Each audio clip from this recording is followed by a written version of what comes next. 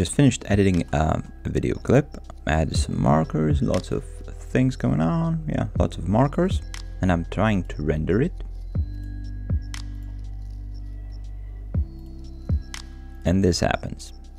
It's stuck at 0%. So anything we can do to fix this, simple fix. And you even can't cancel it.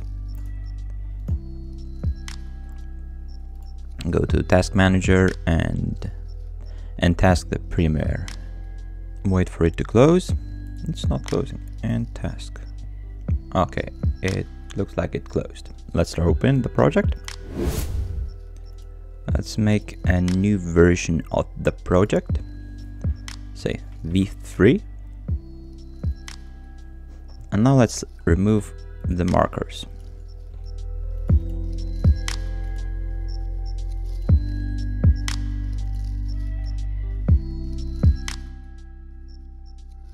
Let's go back to export.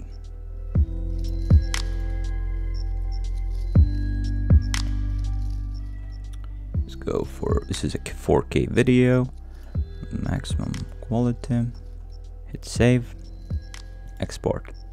And now it's rendering.